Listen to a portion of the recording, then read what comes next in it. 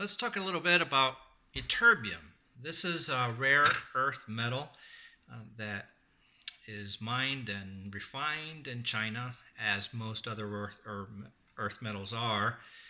No secret there. It's pretty much the only country in the world that deals in these metals, and it happens to be the lab where we buy most of our metals from. Ytterbium is a soft metal that is quite beautiful to look at. It has a little bit of a light yellow tint to it and is stable in air. You don't need to keep it under oil or anything like that. And it is, like I said, has a beautiful texture. How at least this lab prepares it. Man, it has a little bit of that bark-like texture to it, and but it's fairly easy to cut. Here we have, in my hand, I have about 100 grams of ytterbium.